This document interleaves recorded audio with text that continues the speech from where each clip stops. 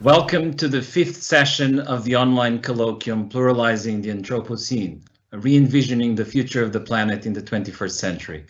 My name is Gonçalo Santos. I'm a social cultural anthropologist based at the Research Center for Anthropology and Health and the Department of Life Sciences at the University of Coimbra. I am also the director of the International Research Network Sci-Tech Asia. I will be the moderator of today's session. Today's session will take us to the Anthropocene in China, and I have the pleasure to host distinguished China scholars, Yifei and Judith Shapiro. Hi, Judith. Hi, Yifei. Welcome to the Pluralizing the Anthropocene. Hi, Gonçalo. For joining us. Yeah. Hi, thank you, So Gonçalo. much. We're so happy to be here. Before moving on to a proper introduction of our distinguished speakers, I would like to say a few words about the background of this colloquium, especially for those of you who are joining us for the first time. Pluralizing the Anthropocene is a project curated by myself and my colleague Ana Luisa Santos, an anthropologist specialized in paleopathology who is also based at the Department of Life Sciences and the Research Center for Anthropology and Health at the University of Coimbra. Pluralizing the Anthropocene is an online colloquium that builds on a creative partnership between several institutions representing the arts, the sciences, and the humanities. The Research Center for Anthropology and Health, the Fundação de Serralves, the Research Network Sci-Tech Asia, the Center for Functional Ecology, Science for People and the Planet, and the Department of Life Sciences at the University of Coimbra. We would like to thank these institutions for making this colloquium possible. Many thanks also to the members of the Serralves technical team for their wonderful support. Serralves is a leading global cultural institution known for its role in promoting public debates on topics that matter to everyone. And this colloquium, I guess it's a wonderful example of this mission. Public response to this colloquium has been overwhelming. Almost 2,000 people altogether have registered for this talk, including people from many different countries and professional backgrounds. I would like to thank everyone for their continuing support. When Ana Luisa and myself started designing this colloquium sometime last year, our goal was to create an open and multivocal and international forum of debate on important issues that are not getting as much attention as they should. The world's attention at the moment is almost exclusively focused on tackling a global pandemic that has proved far more deadly than initially predicted. But the COVID-19 pandemic, as renowned Brazilian indigenous activist and leader Ailton Krenak has recently noted, should be taken as a reminder of the increasing environmental uncertainties shaping everyday lives around the world. Perhaps more than ever before, we need to stop for a moment and think more seriously about how to handle these increasing environmental uncertainties, of which the COVID-19 pandemic is only a byproduct. It's a matter of sustainability of everyone and everything. The world we live in is very different from that of our grandparents and great-grandparents. It's warmer, drier, more polluted, and if the trend of ruination continues, it's more than likely that we will compromise the livability of the planet for the future generations. The current production and consumption system has brought many benefits to a large number of people and populations around the world, even if with significant inequalities. But it has also led to unprecedented levels of environmental destruction and to a conjuncture of global warming and climate change with increasingly visible effects. The present decade, the third of the 21st century, will be decisive when it comes to addressing these issues and planning a little bit better the future of our communities. Before we plunge into a conjuncture of chaos, confusion, and rising inequalities, even more disturbing than what we are currently witnessing under the current pandemic. There are, of course, many people around the world who are denying the relevance of many of these concerns, but even these people cannot really ignore ongoing debates of environmental destruction, climate change, and the future of the planet. These are the biggest challenge of the epoch we live in, the Anthropocene, or the age of humans. The term Anthropocene was coined by the late atmospheric scientist Paul Crutzen in a conference sometime in 2000 to highlight the role of human activities in climate change. The term was then appropriated by geologists to refer to the present geological era as a period in which humans have become one of the most potent geophysical forces in the planet, and their activities, of course, leading to increasing environmental uncertainties. We are now in 2021, and Paul Crutzen died earlier this year, and there is still no consensus within the geophysical sciences on the validity of the term Anthropocene, just as there is no consensus on the precise beginning of the Anthropocene as a geological era. But most scholars would agree that the environmental impact of the human planetary expansion has become increasingly visible after the beginning of the Industrial Revolution, and in particular after the great global acceleration that took place after World War II. In the last 2 decades, the term Anthropocene has gained increasing popularity beyond the geophysical sciences, entering the humanities, the social sciences, and the arts, as well as the media, and leading to the development of critical alternative terms like Capitalocene and many other, all of which defined in relation to the original concept of the Anthropocene. Whichever way we look at the concept, the Anthropocene has entered global, cultural, and political imaginaries as some kind of hyper-object or magnet that helps capture the tensions and anxieties of the age we live in. An age that is marked by increasing uncertainties about the future of human life on the planet. But the Anthropocene is not just about a runaway world of environmental doom. It is also about overcoming disaster and catastrophe and creating new visions of hope and justice. The realities of environmental pollution, anthropogenic climate change, species extinction, and sea level rise compel a reimagining of humanity's place in the world and an urgent rethinking of the dominant forces threatening the ecological balance of the planet. A rethinking that must go beyond make-do patchwork interventions like green capitalism or technological solutionism. Using the term Anthropocene to refer to the current age of increasing environmental uncertainties has started a new conversation about what needs to be done. But it has also generated a monolithic understanding of the Anthropocene as a unified human experience.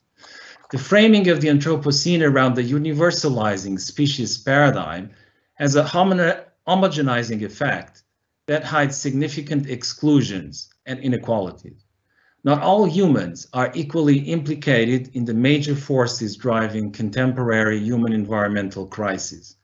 And not all humans, and hardly any non-humans, are invited into the conceptual spaces where these disasters are theorized or responses to disaster formulated. If we really want to do something to change the current global economic system, we need to be capable of developing a more inclusive conversation, and we need to be capable of building a global economy that is no longer focused on conquering nature, but on learning how to coexist with the plurality of life forms around us. This series features well-known scholars committed to developing a more inclusive and diverse understanding of Anthropocene debates of resilience, adaptation, and the struggle for environmental justice. Every talk will be followed by an informal conversation and Q&A session with the audience via the chat function. The chat function is currently closed, but it will be open towards the end of the talk. If you would like to ask a question, please prepare your question and have it ready to be posted in the chat box once the Q&A session starts. This talk will be conducted in English. If you need language assistance, Microsoft Teams has a live transcript function that can be activated by pressing the live transcript symbol that should be located in the right bottom corner of the application. A number of languages are available via this functionality, so please feel free to activate it. Please bear in mind that this event is being recorded by Seus and will be later released for public viewing via social media and the internet. The videos of the 4 previous sessions of Pluralizing the Anthropocene are already available in Seus' YouTube channel. But let me go back to the main reason why we are all here today. So let me start by introducing our speakers. I will start with Yifei Li. Yifei is an assistant professor in environmental studies at NYU Shanghai and global network assistant professor at NYU. His research concerns both the macro-level implications of Chinese environmental governance for state-society relations, marginalized populations, and global ecological sustainability, as well as the micro-level bureaucratic processes of China's state interventions into the environmental realm. He is the co-author with Judith Shapiro of China Goes Green, Coercive Environmentalism for a Troubled Planet. Judith Shapiro is director of the Masters in Natural Resources and Sustainable Development for the School of International Service at American University and chair of the Global Environmental Politics Program. She was one of the first Americans to live in China after US-China relations were normalized in 1979. She is the author, co-author, or editor of 9 books, including with Yifei Li, China Goes Green, Coercive Environmentalism for a Troubled Planet, published by Polity in 2020, China's Environmental Challenges, published by Polity also in 2016, and Mao's War Against Nature, published in 2001, amongst many other publications, in what is a very distinguished career within China studies. In our first session of Pluralizing the Anthropocene, Tim Ingold argued that the global economic system must be rebuilt around a more encompassing notion of sustainability, the sustainability of everything. In our second session, anthropologist Anat Singh called for a more plural, historically expanded understanding of the Anthropocene, and she made a compelling case for the need to rewrite the history of modern environmental destruction from a more than human perspective. In our third session, anthropologist Agustin Fuentes took this more than human perspective to another level by bringing into focus the ecologies of despair and hope, shaping the relations between humans and other animals in the Anthropocene.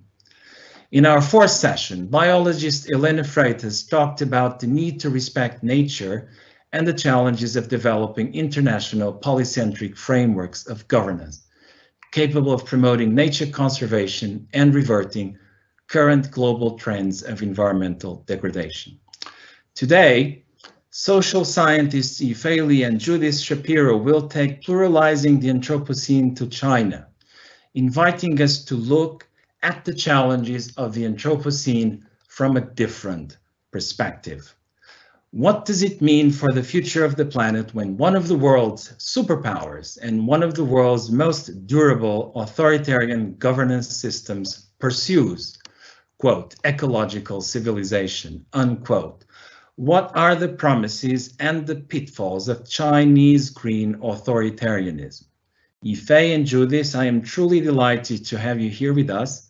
Thank you so much for joining us. Ladies and gentlemen, Yifei Li and Judith Shapiro, China Goes Green, Coercive Environmentalism for a Troubled Planet. Yifei and Judith, the floor is yours. Thank you so much, Gonçalo, for your very, very generous introduction and for your thoughtful opening framing remarks about the whole series. And I think, we're just very, very honored to be part of this collective global rethinking about the Anthropocene, as you so articulately pointed out. And we're just grateful for all the audience members for joining today.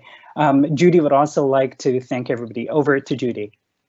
Yes, I would like to both thank everybody and also express my frustration that I'm not able to be in Coimbra in person.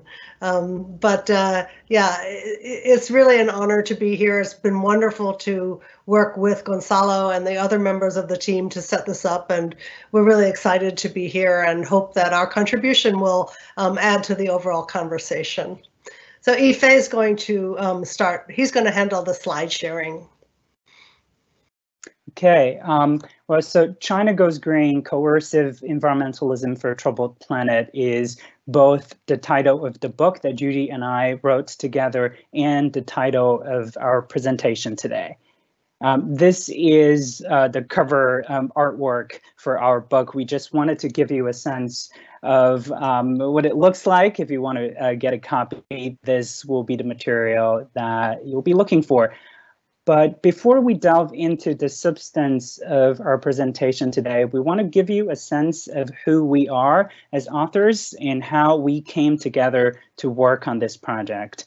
Over to Judy. Yeah, so I hope you can see that I haven't changed a bit. And this picture comes from 1979, when I was one of the very first Americans to teach and live in China after US-China relations were normalized. And so my career has spanned a long time, and I've seen a lot of changes in China. Here I'm doing my best to blend in.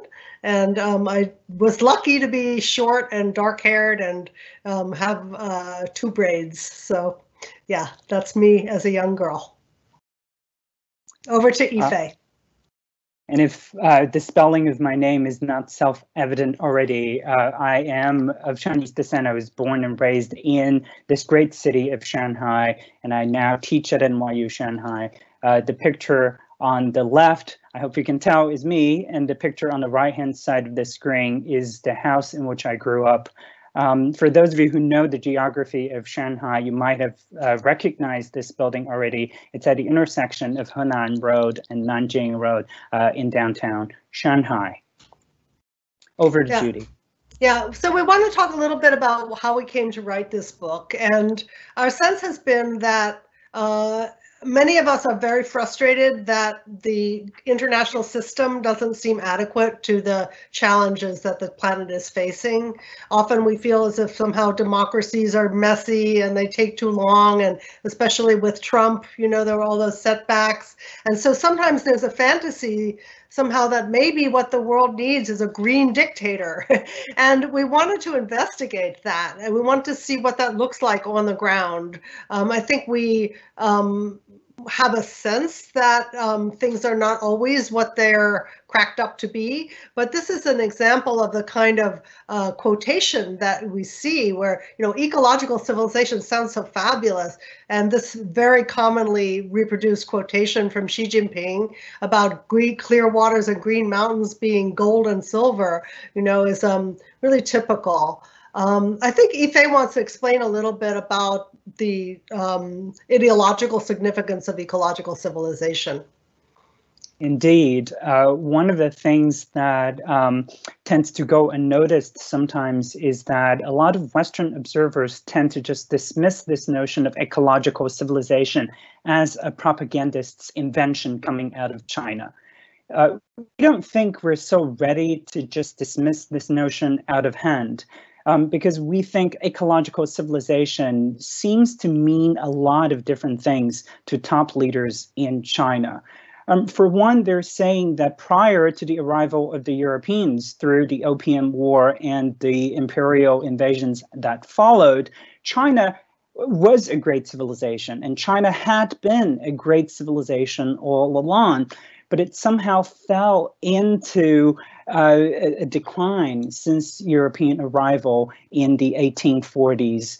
And the Chinese Communist Party very much sees itself as a great force of civilizational revival.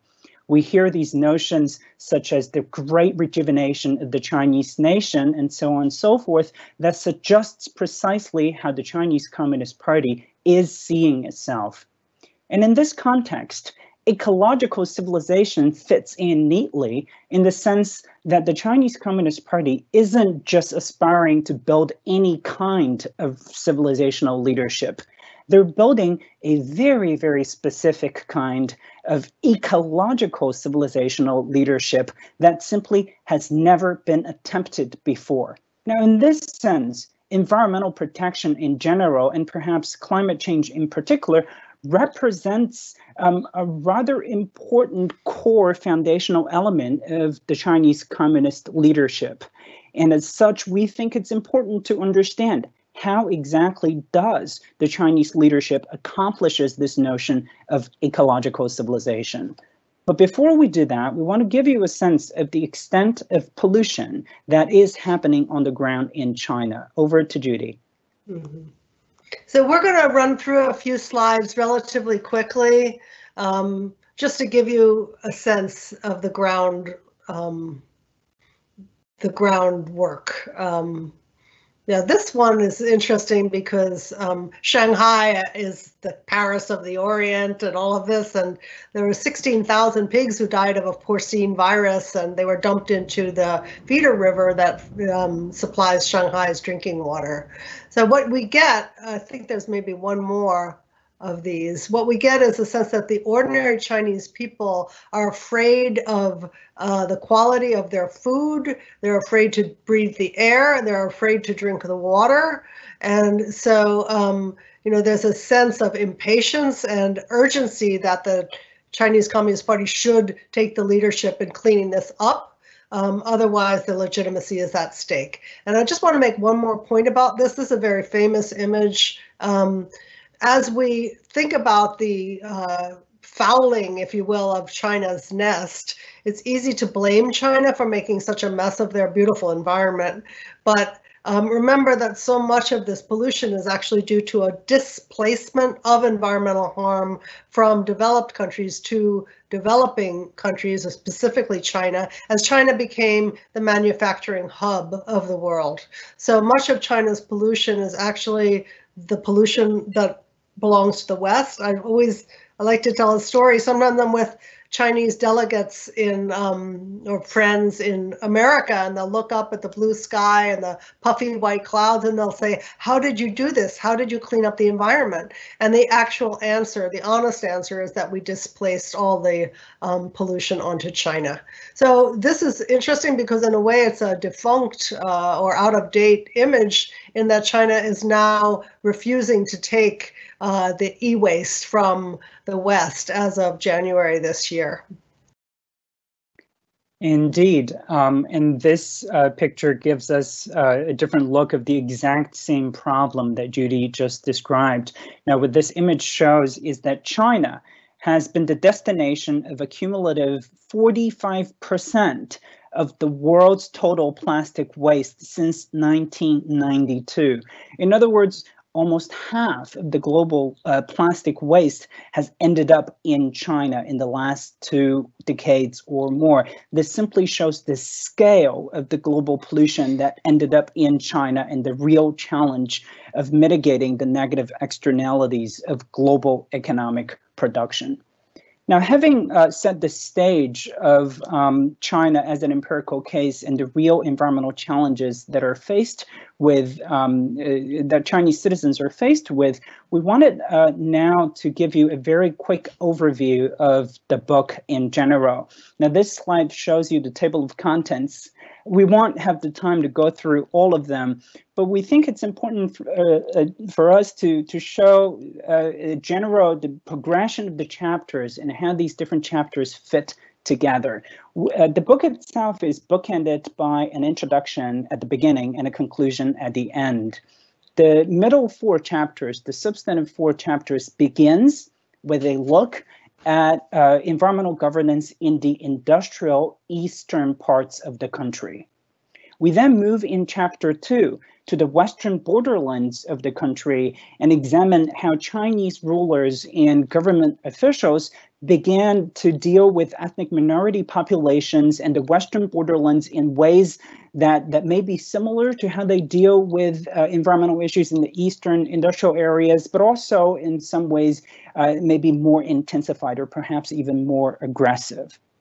Then after that, in chapter 3, we move further out spatially to examine the Chinese state, both in terms of state political authority and state-backed capital investments on what's known as the Belt and Road Initiative, initially across the Eurasia continent, across the Indian Ocean to Africa, but now really growing to encompass a much wider range of spatial coverage. And after that, in chapter 4, we look into China's interventions into the global commons by focusing on issues such as trade and China's atmospheric engineering efforts. So now that we've given you a sense of the overall spatial and logical progression of the book, we want to delve into some of the examples so that you can gain an understanding of the fundamental empirical basis of our argument in the book. Over to Judy.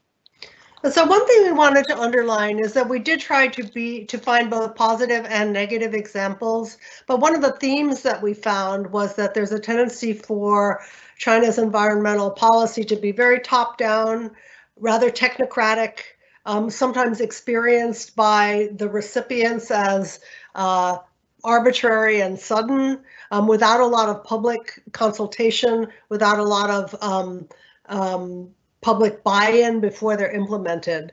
So one of the typical techniques that the Chinese state uses is what we call campaigns. And they've been doing campaigns, as you probably know, since the Yan'an years and certainly during the Mao period.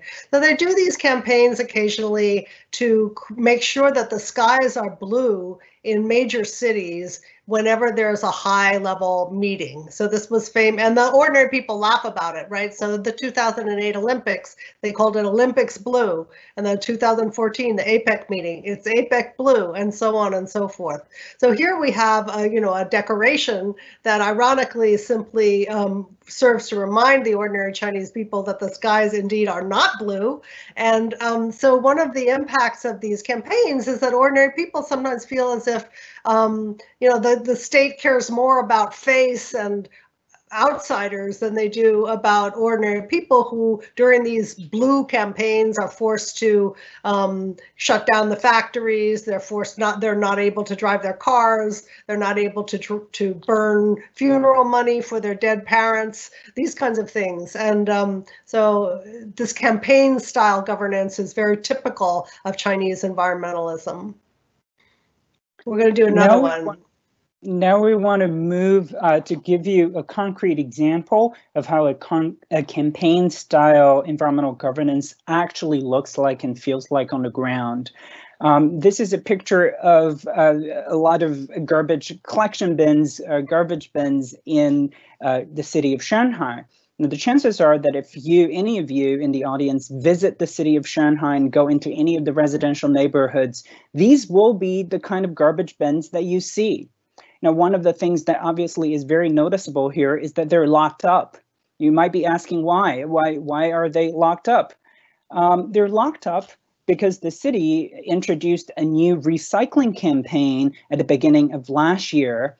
As a part of the recycling campaign, the city asks its citizens to only dispose of trash within a 2-hour window in the morning and a 2-hour window in the afternoon. If you can't make it back home during these designated time slots, you simply will be dumping trash illegally, as you can see on the picture, which is exactly what a lot of people are doing. Even if you can make it back home on time within these 4-hour windows every day, the chances are that when you go and try to dispose of your garbage, someone will be going through them, or better still, someone will be holding a camera to actually make sure that everything in your bags are exactly being classified according to the specification of the city government.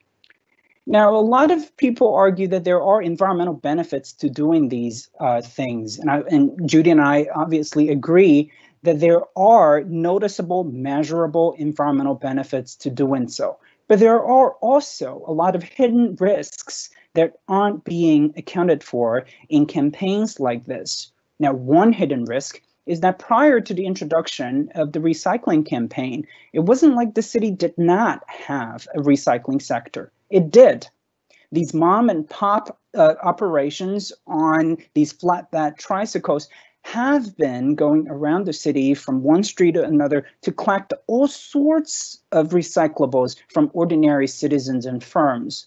Now that the city wants to take over this entire sector, they end up pushing out these mom and pop operations from existence.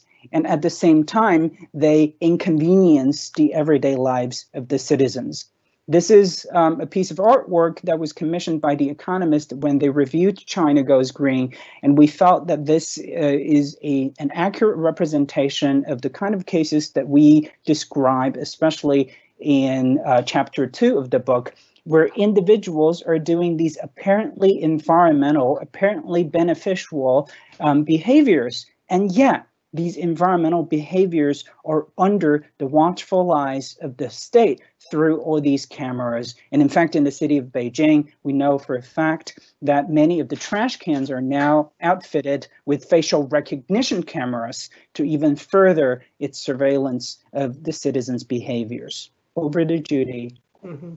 Yeah, so just to add there, so what we're seeing is that these environmental techniques are actually intensifying state control over the individual.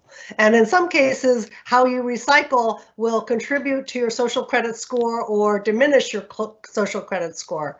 So that's a level of, I would say, state intrusion into, say, personal privacy that's quite intense. All right, I'm not going to read this, but this is the another technique that the state uses, which is to be very quantitative in setting targets that low-level and middle-level officials must meet. Now, the way the bureaucracy is set up, these middle and lower level officials are looking upwards all the time to find out if they're going to get promoted or if they're going to get a salary increase and so on and so forth. So you can see, I mean, this one I love, you know, I don't love it, but I mean, this one is a great example. That forest cover rate should be 23.04%, you know, so specific, so quantitative. And so ironically, here's a good example of how sometimes this can go awry. A couple summers ago in Henan province, when they were the local officials were trying to meet an air pollution target, and they found that whenever the farmers used their threshing machines, pollution spiked really high. And so they forbade the farmers from using threshing machines that summer, and the whole harvest was wasted. So this is an example of how sometimes these techniques that seem to be green techniques can end up harming the vulnerable and catching people in a net where it's not intended originally to be caught. Yeah. Over to Yifei. We then in the book move further out to the western borderlands of China. And in this slide, what you see is in fact images that show various aspects of what's known as the Loess Plateau in the middle of the country in China. The top two images actually show very much a success story in the rehabilitation of the Loess Plateau, starting from circa 1991, 1992. It was such a huge success in large part because the Chinese government at the time was working very, very closely with the World Bank and enabled a large group of World Bank experts that consisted of sociologists, ecologists, economists, and forest scholars to come together. And they spent 2 years doing a fact-finding mission, going from village to village and try to understand people's recollections of whatever they did to the ecological environment that worked or what they did that led to the degradation of the environment. In 2 years, they didn't intervene in any concrete way, but through a fact-finding mission, they were able to achieve a very deep, thorough, and comprehensive understanding of not only the ecology, but also the social support system and the economic livelihood considerations that characterize the Loess Plateau. And in the end, by the end of about 1992, they came up with this very comprehensive rehabilitation plan that made social, ecological, and economic senses all at the same time, which, as you can see on the right-hand image, led to the improvement of the ecological condition in the Loess area.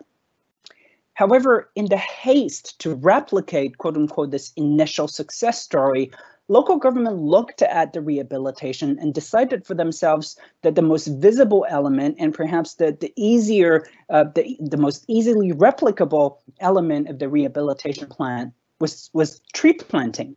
And they embarked on this massive monocultural tree planting effort across the Loess Plateau in Inner Mongolia and even further out in the northern China plains to plant all these trees, thousands and tens of thousands of trees. And oftentimes we document to be poplar trees.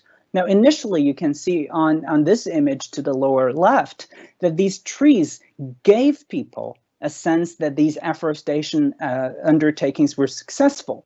But within just 2 years, or sometimes even less, these trees, because they don't belong to the local ecological habitat, and they have very deep root systems which suck up a lot of underground water. In the end, within a year or two, they intensified the problem of desertification and therefore worsened the ecological condition. Now, the upshot of this story is that the initial success was really attributable to how the Chinese state opened up to a wide range of stakeholders and actors and solicited inputs from all of them. And then the later failure to replicate, quote unquote, the initial success was out of this authoritarian imperative to do things quickly, to do things rapidly, to oftentimes do things without consulting the general public and the peoples whose lives are affected by these large-scale state interventions. But Judy has another examples to share with you. Yeah, so this is actually one of the reasons I wanted to write the book, in addition to the fact that, you know, there seems to be some kind of romance about environmental authoritarianism. This is an example of what the Chinese call ecological migration. And I started to hear about ecological migration maybe 20 years ago. Sounds so nice, right? You migrate for the ecology. It sounds really good.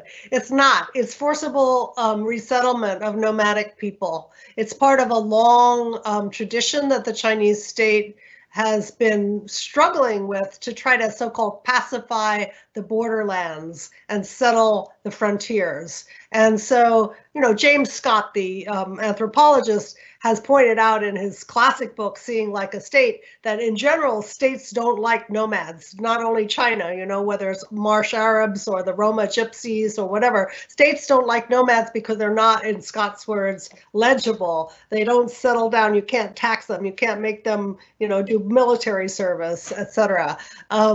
But so much of China, I mean, it's an incredible amount of China, maybe a third of China, Tibet, Xinjiang, Inner Mongolia, is populated by people who are fundamentally pastoralists who move their animals from place to place.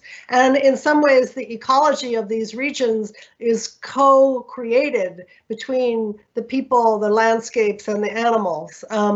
But the Chinese decided that now, the Han Chinese decided that with more and more in-migration, more and more Han moving in, more and more animals moving in, that they could blame the animals for with their sharp hooves for tearing up the grasslands. And in the name of environmental protection, they decided to put these nomads into settlements that you see here, and that they should be grateful, you know, they should be given a couple of dollars and a flush toilet, and you know, and then the Han will be puzzled why these people aren't more grateful. So ecological migration has been a controversial plan, not only among Westerners who have observed it, but also among Chinese scholars and anthropologists as well. Often the people don't do very well over a period of time.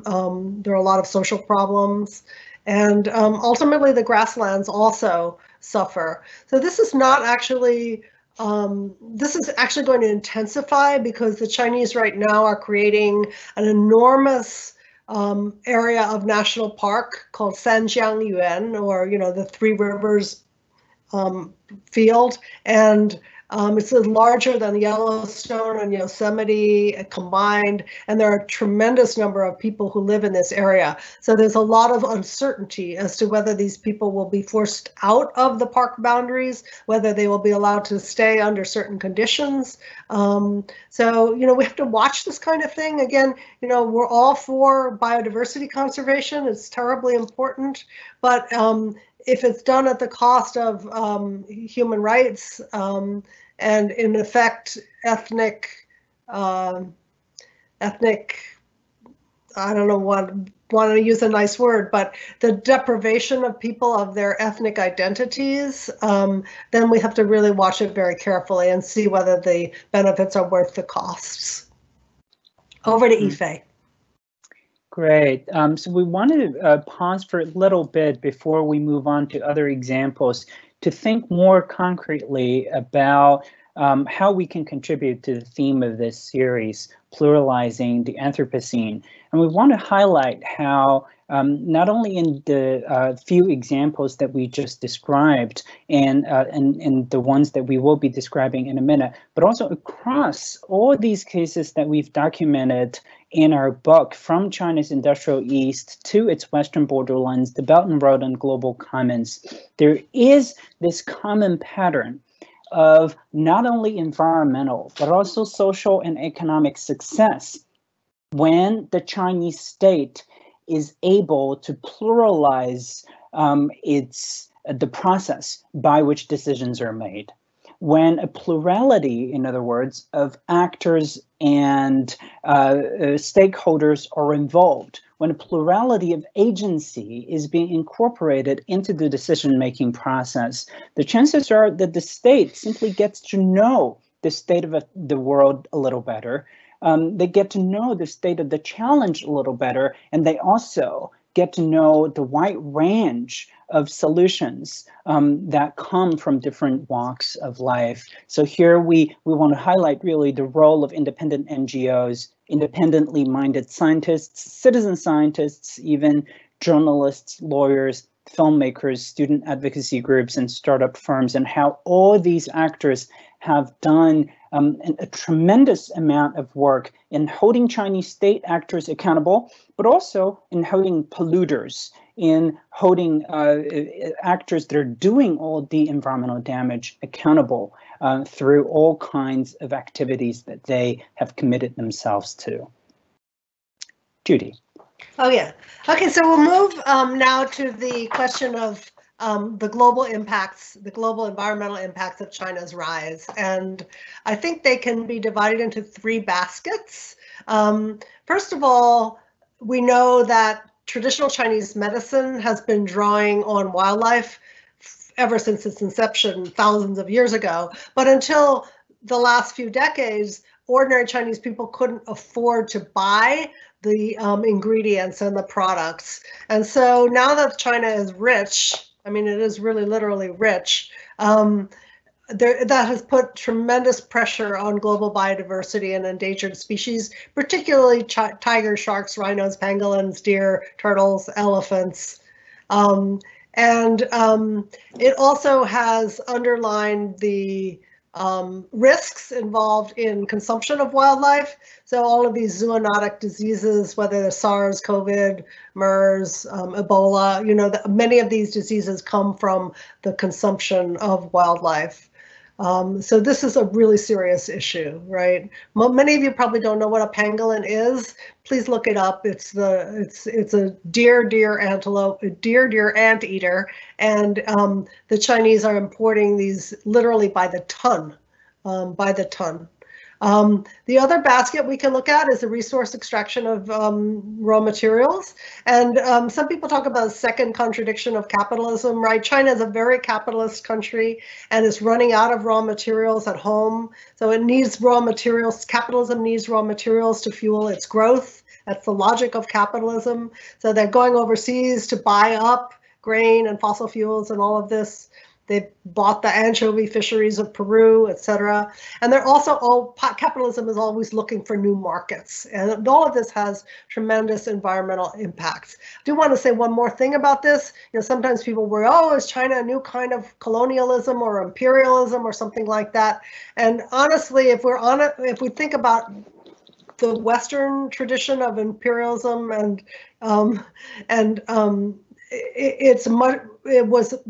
it was carried out with a gun, right? And this Chinese imperialism, if it is Chinese imperialism, expansionism, it is at least done nominally legally, right? It's done through deals. Some of the deals may not be with the most lovely personalities, but it is certainly done through contracts and on the open market. So finally, the Belt and Road infrastructure projects, these ports, dams, pipelines, roads and railroads, power plants, you know, this is all part of this kind of connectivity theme that the Belt and Road is supposed to be all about. Overall, I would say that to the extent that China is trying to green the Belt and Road, they tend to be focused very much on its carbon footprint and less aware of the fact that these infrastructure projects fragment landscapes, which has tremendous biodiversity implications. So there's a technocratic quality to their response to the criticism that the Belt and Road Initiative has ended up exporting a lot of fossil fuel, coal-fired power plants, and so on and so forth. So I think we're over to Yifei. Oh no, it's still me. Okay, so here's an example of citizen activism. This is not an ordinary citizen. This is the basketball Yifei, Yao Ming. But Yao Ming has lent his name to the shark fin consumption campaign, which has been incredibly successful. And now he's part of this elephant, the ivory belongs to elephants campaign, which is sponsored also by the international NGO Wild Aid. I just wanted you to have this picture because it's adorable. Next, I think is Yifei. Yep. So Judy almost said that was Yifei. Some people did say that I have some resemblance to, the basketball star Yao Ming. So I give you a point for that. But in terms of the Belt and Road in general, I think what this picture really helps us illustrate is the idea of wing-wing developmentalism. So wherever China goes on the Belt and Road, even further into the global commons, this notion of China pursuing wing-wing capital investments, resource extraction, bilateral technological transfer deals, it's always framed as a wing-wing deal for both parties. And yet, it is extremely hard to actually evaluate the extent to which these deals did turn out to be win-win, in large part because almost exclusively Chinese investments on the Belt and Road materialize in the form of bilateral agreements between the Chinese government or government agency or a state-owned enterprise and a state-owned enterprise or a large conglomerate firm or a government agency in the host country. Now, these bilateral agreements oftentimes are negotiated behind closed doors with rather limited transparency and accountability, to the extent that whenever these actors, whether it's a Chinese state actor or it's a host country state actor or even local media, suggesting that these deals are leading to win-win outcomes, we simply have no way of evaluating the merits of these claims. And at the same time, when we look at the Belt and Road Initiative, a lot of scholars are arguing that the Belt and Road Initiative is something like a misnomer, in the sense that there is not one belt, much less one road, but rather a multiplicity of belts and roads all over the Eurasia continent, and increasingly expanding into what's known as the Polar Belt and Road, or even the Space Belt and Road. In a separate article that Judy and I wrote outside of this book, we also describe issues such as the dairy Belt and Road and the tourism Belt and Road. We're indeed seeing the rapid growth of the Belt and Road to encompass a wider and wider range of developmental activities in the world. Now, one of the things that we want to draw people's attention to is that many commentators have pointed out these coal-fired power plants and how there seems to be a lot of coal and carbon implications of these Chinese investments on the Belt and Road. And the Chinese state, I think, is becoming increasingly sensitive to that. But as Judy alluded to on an earlier slide, we think that the Chinese state will most likely diversify away from coal moving forward simply because of the global resistance. But one of the things we should be asking is, what will they be diversifying into? If they diversify into other kind of developmental activities that have not necessarily carbon-related environmental consequences, but the loss of biodiversity, industrialization of dairy farms all over New Zealand, these will also contribute to long-term ecological degradation in the planet. So thinking more concretely, once again, about pluralizing the Anthropocene, we think these bilateral frameworks on the Belt and Road really are not going to work, because they give us a very tenuous basis for holding actors accountable. And especially as the Chinese Belt and Road Initiative moves further into Europe, and already in Italy, it looks like a lot of Chinese state interests are now going to be up against established political institutions within the European Union. So what really remains to be seen is whether these multilateral established institutions can be put to use in holding Chinese state investors to account environmentally as well as socially. Many of these other partnerships we've also documented in the book to have a robust track record in holding state actors to account, and oftentimes also in helping government agencies to better manage the ecological environment. So this notion of pluralizing institutions and all sorts of institutional partnerships in the Anthropocene is also one of the arguments that we really want to emphasize today. Judy. Yeah, so I want to give you just one example of China sort of manipulating the global atmosphere. And this is just fascinating to me as an example of geoengineering. We saw earlier about the Blue Skies campaigns. Well, this is not just like a 1 week long summit meeting. Here, the Chinese state is very worried about climate change, maybe more so than your ordinary Chinese person who would be much more concerned about the public health impacts of the bad air, the bad water, the bad food.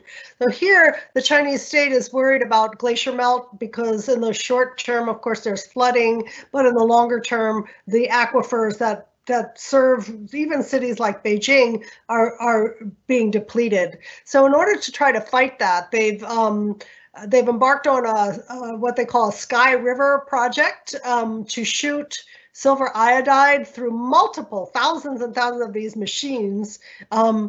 They put them on this Tibetan plateau, and when the monsoons come up from India, they shoot silver iodide into the air, which somehow binds with the water particles and makes it rain, and therefore should replenish the glaciers. Now, we just don't know what the impacts of that would be on the monsoons, on India's water supply. We don't know how toxic silver iodide is, and we don't know, what the long-term implications are of a state trying to manipulate the weather of an entire region. So, of course, the image, the source of this image is some organization called Wonderful Engineering. But yeah, I would say we should tread carefully here. Indeed, we should.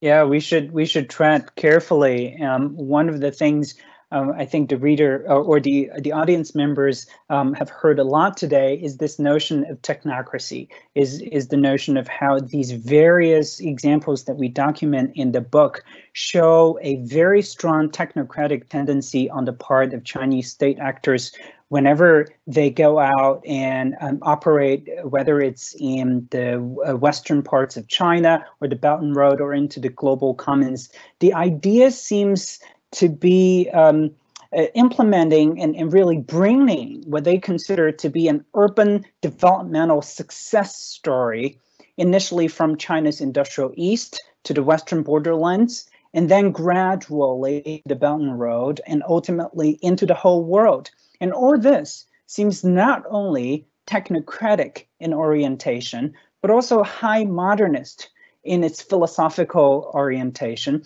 It's material in sort of the organization of the consumer economy, and it's decidedly urban, and oftentimes to the neglect of rural livelihoods. It's focused on hard infrastructural investments instead of the actual connectivity of people. And in all these dimensions, we think that what seems really detrimental is the idea that there can be only one vision of developmental success, and that there can be only one version of what life in the Anthropocene, what human comfort in the Anthropocene, what human satisfaction in the Anthropocene can look like. And to challenge that, we once again go back to the theme of the conference and emphasize the need to really begin to pluralize these visions and begin to unsettle these established notions, these seemingly established notions of what success and satisfaction and flourishing might look like. Now, we want to sort of sit back a little bit and take stock of these various cases that we've examined today. We started out by trying to look for this thing that other scholars call authoritarian environmentalism. The idea that we use authoritarian means to accomplish environmental ends. If the ultimate goal of environmental protection is noble enough, then perhaps that goal can be used to justify the use of authoritarian means simply because we have to get there given the urgency of the climate crisis. However, against this background of the authoritarian environmentalism hypothesis, if you will, what we find through our investigation in the book is precisely the opposite. We're seeing the Chinese state systematically using environmental protection as a means to the end of authoritarian control. And by that, we mean the penetration of state authority domestically in China, the penetration of state power and the ethnic majority ways of life into ethnic minority areas of the country, and then onto the Belt and Road, gaining geopolitical leverage, gaining cultural influence along the Eurasia continent into Africa and even into other parts of the world, and ultimately into the global commons, gaining a lot of leverage in even outer space or the atmosphere. To the extent that these cases have informed us about the exercise of state power, we have not seen much of authoritarian environmentalism, but rather what we document seems to be the pattern of what we call environmental authoritarianism. Over to Judy. Yeah, I guess a final or semi-final thought that we have is that we want very much to fight against the notion that so many people have that China is monolithic. China is very complex. There's a lot of people, 1.4 billion people, many different landscapes, and many different actors, many different personalities, many different bureaucratic interests. So it's easy to generalize this Chinese state, blah, blah, blah. But, you know, the Ministry of Ecology and the Environment has a very different agenda than the Energy Administration. So we would encourage all of us to think about China in a more complex way. We would also, here on the right-hand side, we have a picture, I guess, of a landscape painting, and we would like to reflect on the fact that Chinese traditions are very complex as well, whether it's Buddhism, Confucianism, Taoism, they all have elements of sustainability in them. And then we have China's young people eagerly joining the kind of global international environmental movement, wanting to be free-thinking young people. So it's a very complex landscape there. And so let's just like pluralize China as much as we can. Exactly. As much as we continue to hear what seems like an almost monopolizing narrative coming out of the Chinese state, and at the same time, let's not lose sight with regard to what ordinary citizens in China are doing, whether in protesting polluting plants or whether in pursuing sustainability at the grassroots level. A lot of local activities are happening that may or may not align with what seems like an overpowering narrative coming out of the Chinese state. And to Judy's earlier point about different government agencies, the real challenge for a country like China is that different government agencies have different priorities and they have different interests. And oftentimes people assume that authoritarian environmentalism works because, well, with a snap of a finger, they can just make things happen. Now, once again, this oftentimes is not the case. We hear from agencies like the Ministry of Ecology and the Environment coming out again and again, issuing really rigorous environmental standards and policy interventions, and yet at the same time, they're up against a lot of individuals' invested interests in agencies such as the General Energy Bureau of China or the Ministry of Commerce or even the Ministry of Foreign Affairs that seem to have a slightly higher standing with the Chinese bureaucracy when it comes to power struggles. So all of that is to really encourage members of the audience to think about China not as a monolith, but as an entity that is internally very complex and has various interests, both in terms of what the people are thinking, what the history of the country really looks like, and also in terms of the exercise of political authority. Now, once again, we want to take this opportunity to thank our hosts and the technical team that is working tirelessly behind the scene. And we also want to thank the member of the audience. We look forward to interacting with you.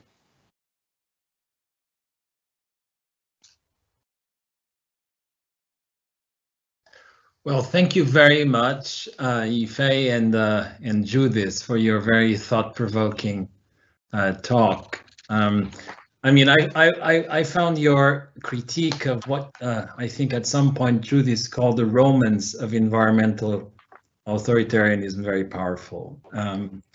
You know, some China experts have highlighted in the last few years that they seem to be very impressed, so to speak, with China's singular determination to achieve national goals. I mean, noting that it is quite likely, given this national determination, that China will fulfill the pledge to become net carbon zero by 2060.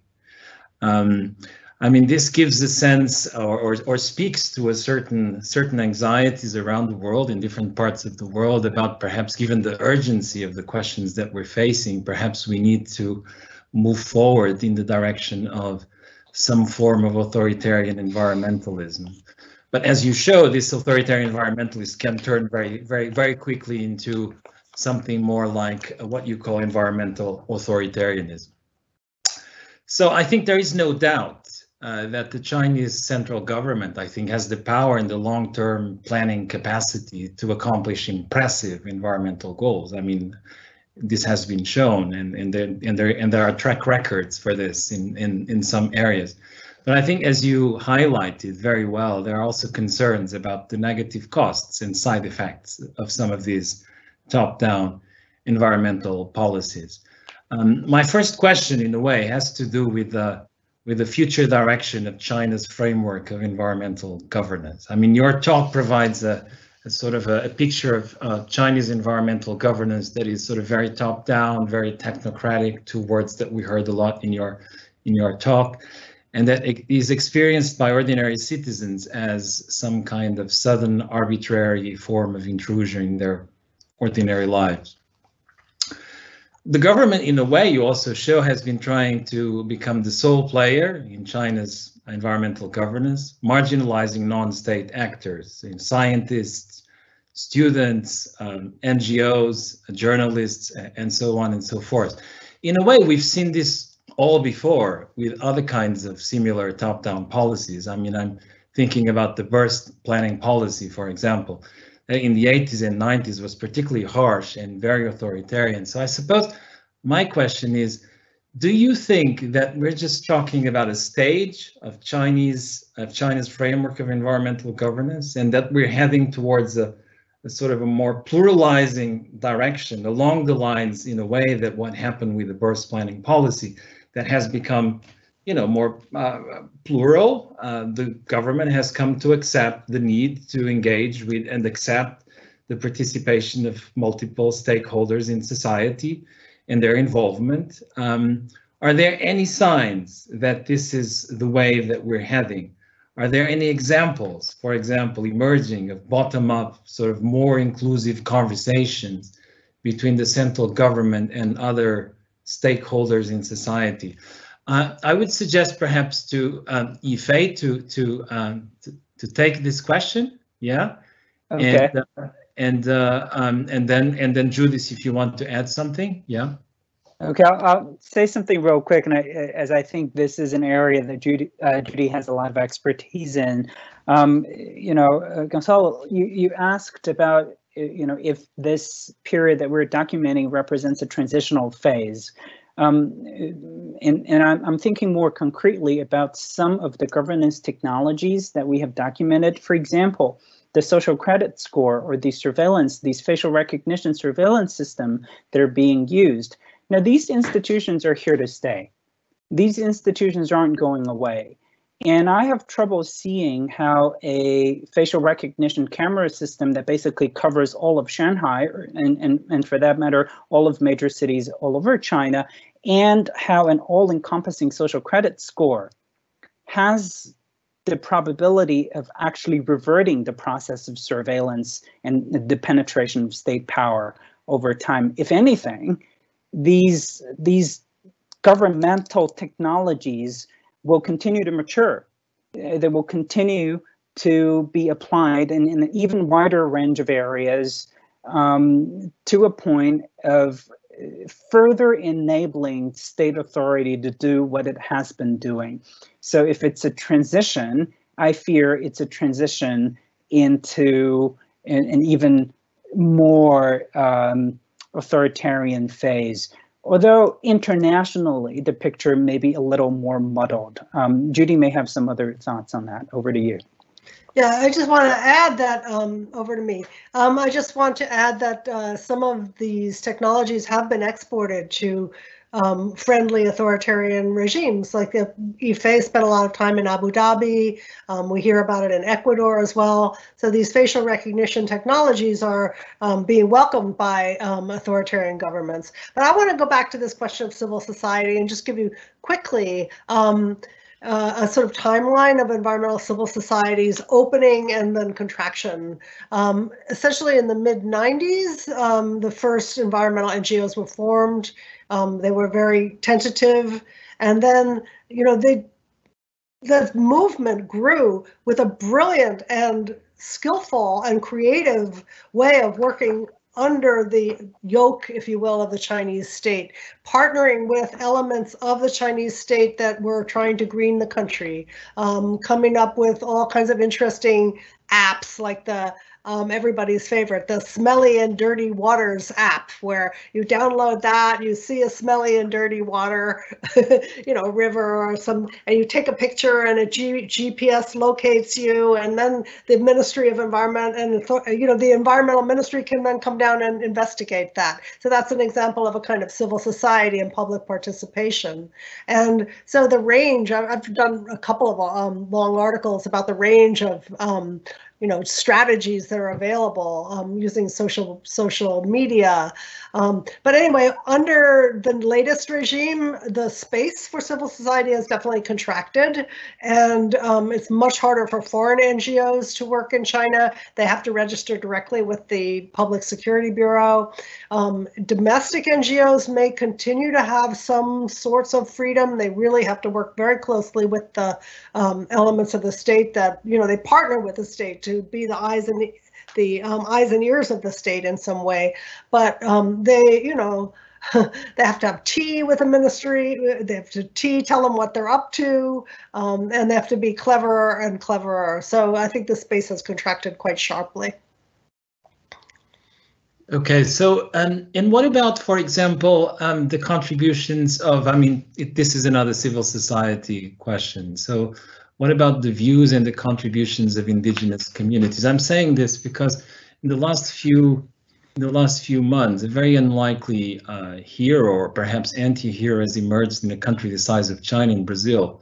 An indigenous leader and activist, Ailton Krenak, who just published a book, or a couple of books, one of them entitled How to Postpone the End of the World. It's a great title, and has managed to get some, you know, a lot of attention in national media, you know, trying to kind of, you know, relate concerns with the COVID-19 pandemic faced by, you know, Brazilian mainstream society with the experience of, you know, indigenous communities who have been endangered for, you know, many decades already. So any signs of anything coming out of these indigenous communities?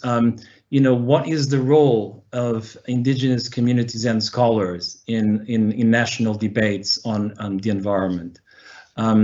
Judith, would you like to take this question? Yeah, I would. First of all, the concept of indigeneity doesn't exist really in Chinese.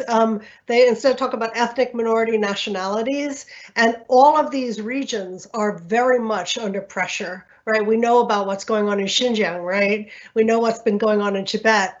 So for the Tibetans, there's, for example, a belief that the earth should not be cut into for mining purposes, or that sacred lakes and sacred rivers should not be dammed, or that sacred mountains should not be exploited for tourism. And yet, you know, it's all been monetized ever since they built the train into Tibet. So now tourism is booming. And, you know, I spent a little tiny bit of time in Tibet, and, you know, Tibetans wept to me, and they said, we sent our children to Nepal and northern India so they could get a Tibetan education, and we miss them so much, and can you take this money to them, and, you know, things like that. So there's really a loss of culture. So what happens then in terms of environmental activism is that they're at risk of being accused of being what the Chinese call splitists, or, you know, separatists. And it's even harder then to become an environmental activist if you're also a member of an ethnic minority nationality, because they'll just put you in jail, you know, and that's it. So I just don't see an environmental voice. I mean, there's environmental belief systems that are being violated in profound ways all the time now.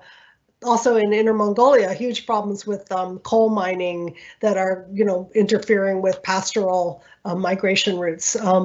But I don't see that kind of activism being possible in China. Would you like to add something on this, or?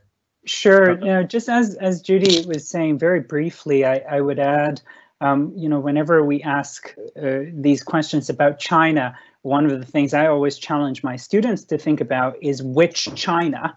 And to Judy's question, I think, you know, if we look at Taiwan, for example, there has been a lot of recent efforts to recognize the indigenous populations, and not only in terms of recognizing their existence per se, but also to actually spend time understanding their cultural repertoire, to understand what kind of philosophical ideas that are deeply ingrained in their cultural practices, and what kind of sort of lessons can we learn from all of that. So perhaps looking at some of the success stories in Taiwan in managing a relatively equitable relationship between the ethnic majority of Han people and a very diverse group of indigenous populations could be a very good point to start. What about the role of Chinese intellectuals? You know, are there any promising developments in terms of competing schools of thought? For example, what is the purchase of the concept of the Anthropocene, 人类世 in China? I mean, I was surprised. I was surprised talking about this concept recently with Chinese colleagues. I was surprised that, you know, people seemed to be very interested, especially in fields like philosophy of science, and so on and so forth. So what is your experience in this matter? Are Chinese intellectuals talking about the Anthropocene, Yifei? Yeah, well, Chinese professors are talking about it, but that's pretty much it. that I fear is unfortunately the reality. I'm always very surprised. You know, part of the arrangement of my employer, NYU Shanghai, is that 50% of our students are Chinese. The other 50% are non-Chinese, and I teach these introductory classes for our freshmen in which I introduced this idea of the Anthropocene. What seems to be a robust pattern across all these years is that many of my American students, my European students, or even Australian students have just become very familiar with the notion of the Anthropocene, or even the various debates about the Anthropocene. Some of them are even very well versed in the alternative words, right? Menthropocene or capital scene, all of that. They don't have trouble calling up a lot of meaningful materials that's associated with the idea, even without actively learning anything yet in my classes. Whereas oftentimes to my Chinese students, this seems like a completely new concept. Now, maybe, Gonçalo, as you pointed out, is the awkward translation into the Chinese language that perhaps did play a role. But at the same time, For those of you in the audience who are interested, you might want to look up this story that Bloomberg Environment published maybe a month or two ago about the Chinese educational system's treatment of climate change and environmental disasters. There is this idea that the standard national curriculum is imposing on the students this discourse that climate change is happening, but climate solution is going to come from the Chinese government. So nothing to worry about for the people. So long as the people of China listen to what the government tells them to do, the climate crisis is going to go away. This seems to have been developed into a rather standard treatment in the curriculum. Now, I've been out of Chinese schools for a very long time, but knowing that has been incorporated into the curriculum worries me a lot, because it simply leaves our students and leaves the younger generation with a very limited amount of political efficacy when it comes to environmental issues. They need to feel empowered to do a lot. And yet when you tell them, well, don't do anything, keep consuming and listening to the state. Now that really is a very worrisome sign. Judy, would you like to add something on this issue? No. Yifei did a great job.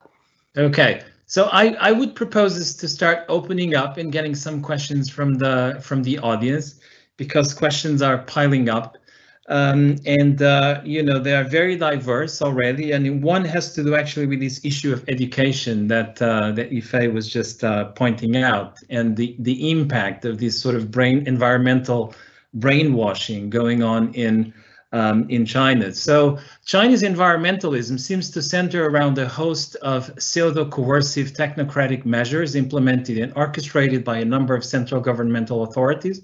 This is a question by Marco, by the way. In which way, if any, do you think these pseudo-coercive measures manage to change individuals? Is it simply a matter of forcing individuals to possibly grudgingly conform to ecological rules?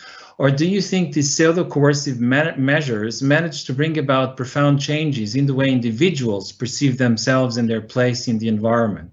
And do you think it is important for individuals to change the way they perceive themselves and their relationship with the environment to achieve long-lasting, effective, beneficial environmental effects?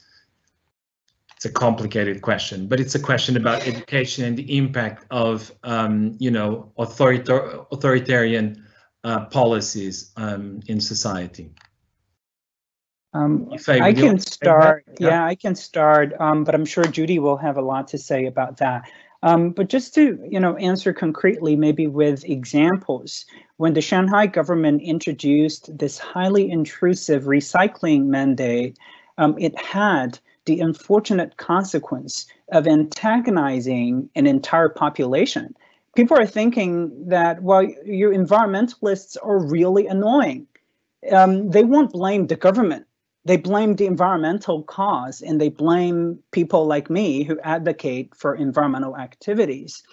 They somehow now associate environmental protection with all that intrusion into their lives that they have to deal with every day. So to the extent that these coercive measures have been implemented on such wide scales, I would say, to Marco's question, that it has the counterintuitive effect of taking people even further away from the environmental cause, simply because of the very real inconvenience that they have to deal with. Judy? Yeah, and I feel very torn in answering this question, because on the one hand, I feel sometimes that, especially young Chinese people, they love the earth. You know, there's a sweetness and a kind of, you know, the earth is our mother, and what we're doing is so wrong. And, you know, in some ways being more deep ecologists than I would expect to find among my students in the United States. And this technocratic thing, I've done a lot of teaching and lecturing in China over the years. And at one point, well, it seemed like every time I'm put on a lecture tour in China, they always take me to environmental engineering schools, right? you never understand environmental issues as being social or political or all engineering schools. And then when I'm in these engineering schools lecturing about, say, Chinese civil society or a group like Friends of Nature, these lovely, lovely people who are working on the environment, you know, but they're doing wastewater treatment plants or something. They say, I had no idea this even exists. How can I join this NGO, you know? So there's this kind of funny split. And I think the one last thought, I recently had to sort of review a film called Smog Town. And it's about an environmental protection official who's trying to implement this pollution, air pollution laws. And, you know, the ordinary people look at them as like they have to dodge them, and they're in there shutting down the economic activities of these small scale businesses, and there's no explanation given. So these guys are definitely seen as the enemy. The environmental protection people are definitely the enemy, and these environmental protection people are sweating, so nervous, so afraid they're not going to meet the target. And indeed, by the end of the film, you know, the local mayor loses his job because they didn't meet the target. So, you know, it's you know, if they did some more work explaining things and putting people on board, I think they would do a lot better. We also have a question from Maria on the perceptions of urban residents on the environmental campaign, some of which you described in your presentation. Yeah, she asks, do they understand today, the urban residents, do they understand the importance of measures to their survival in the cities? Do they comply with measures? Do they rebel against the intrusion of state?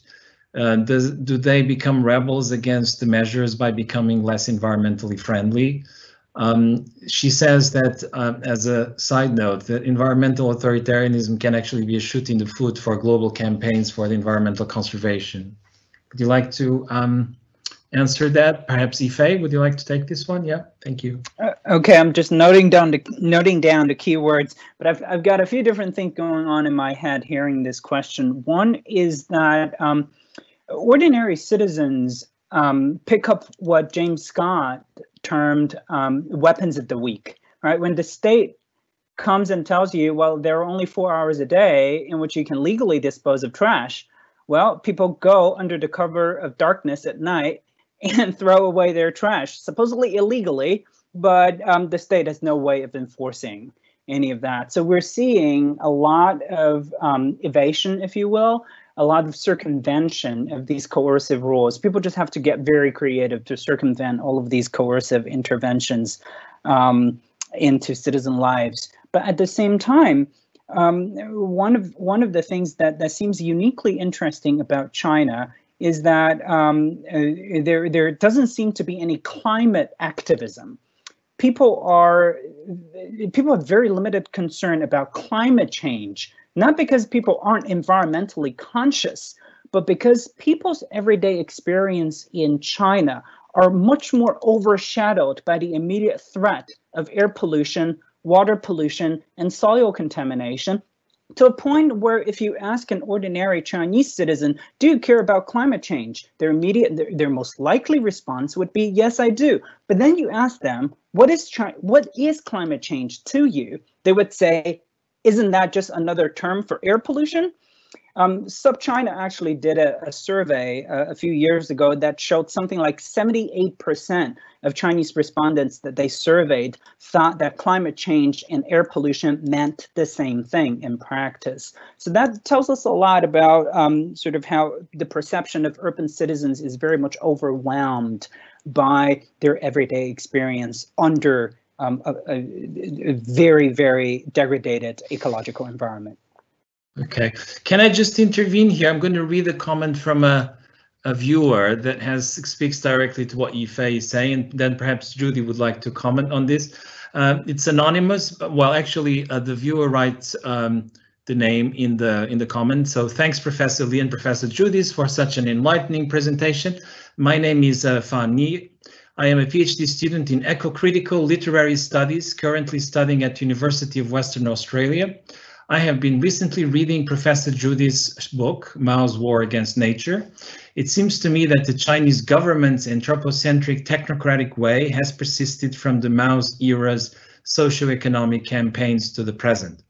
It seems to me, as a Chinese, that the general public lack an ecological awareness by simply nudging everything to the state or to state power. Many people simply buy in the naive idea that environmentalism equals tree planting. Behind the anthropocentric authoritarian environmental actions, it seems to me that nationalism discourse is the biggest obstacle to the pluralizing effort by being the hegemonic political correctness, as was also mentioned in both of your answers. What do you think? I suppose, would you like to give a comment, Judith, on this interesting reflection? Yeah, well, first of all, I want to thank him for reading my book. And that has been a question that I've been asked a lot, right? Because my early work focused on the Mao period, and then in so many ways the environment got so much worse under capitalism. And so what are the threads that connect these two periods? And certainly, as he says, or she says, we don't know, that these themes of political repression or top-down policy making, campaigns, willingness of the state to forcibly reorder people, all of these themes carry over. But it sounds a little bit as if, I think it's not the people's fault. I think they're not voluntarily sort of abdicating responsibility to the state. What happened, just in broad brush strokes, is after Mao died, a deal was essentially struck between the CCP and the people, where the people were very disillusioned. They'd suffered so much under Mao, and the CCP basically said, we know we made some mistakes, but just let us stay in power and we will raise your standard of living, as long as you don't think too hard, and let us stay in power. So this is the deal. And then what we have going on now is that as the Chinese people's standard of living has risen, and as the environment has gotten more and more degraded, and as they're more and more fearful about the impacts on their health, they're less and less willing to give the state a pass on this. And they're more and more determined that the state should clean up this air, water, soil, food. So, I don't think it's their fault, I think that it's hard. It's hard to be a Chinese person, but I really appreciate that comment. I don't know if Yifei wants to add anything. No, I think it was just a wonderful comment, and then I don't have anything to add. A question of hope in the younger generations from Pedro. Do you believe younger generations more aware via online, online sites and internet sites and so on and so forth of potentialities or possibilities for different types of state and civil society relations, and environmentalism will be more critical and even able to become more organized and protest against Chinese state and Communist Party control? What are your thoughts on this? Yifei? Perhaps? Yeah, well, I guess I can just say one quick thing by way of answering, is that some of my Chinese students well, let me rephrase the answer. A few years ago, when we had met Chinese students who grew up in China, went to school only in China, they still know how to use Google, because Google was banned as they were growing up. So they had an understanding of Google being a thing, and Google being a search engine that generated reliable results. So when they entered college and when they entered our university, they very quickly picked up Google using and picked up all of the research skills that we wanted them to acquire. But the recent classes of students come in with no understanding of Google whatsoever, because Google was banned by the time they were using computers, by the time they started using computers. So we're talking about an entire generation of Chinese young people growing up in an online ecosystem that is self-segregated from the whole world's online ecosystem. So to the extent that these young people have better access technologically, to the internet and to information at large? I think technology-wise, yes. But access-wise, I don't think so. Access-wise, we're seeing a lot of Chinese internet nationalism. We're seeing technological nationalism. China essentially has created very much a parallel universe of information. You know, for each Facebook, there is a Chinese counterpart. For each Twitter, there is a Chinese alternative. So they're becoming tech savvy. That is for sure. But I don't know whether that tech savviness actually translates into critical spirits. Okay. If I may ask one last question, Judy, sorry, because we're running out of time. Would that be okay to change? Yeah, I wanted to add something though. Can I add just something? Just something very quickly then. Yeah, please. very quickly. I just want to add that you know, I think the Chinese people are very proud of the fact that they have become a superpower. You know, they remember how poor they were. And so we assume, oh, because they don't have all these freedoms or this or that they're really discontented. They are really discontented about some things like pollution and inequality and corruption. But they also know that Xi Jinping has gotten the world to respect China. And that's a tremendous source of pride for them. So that's my comment. Okay, we have a couple of questions about intensive agriculture and meat consumption and their impact in the environment. Okay, as an example from an anonymous, thank you for this thought-provoking presentation. China has become both a model and a not so much of a model link for environmental leadership globally. Yet, under the current pandemic, the focus on wildlife consumption issues, especially as a potential factor behind zoonotic events, risks parochializing and essentializing Chinese practices in relation to environmental impact. Would you say that the consolidation of things like factory farm agriculture and the intensification of factory farming in China and elsewhere is more dangerous for both climate change and also zoonotic risk than wildlife consumption issues?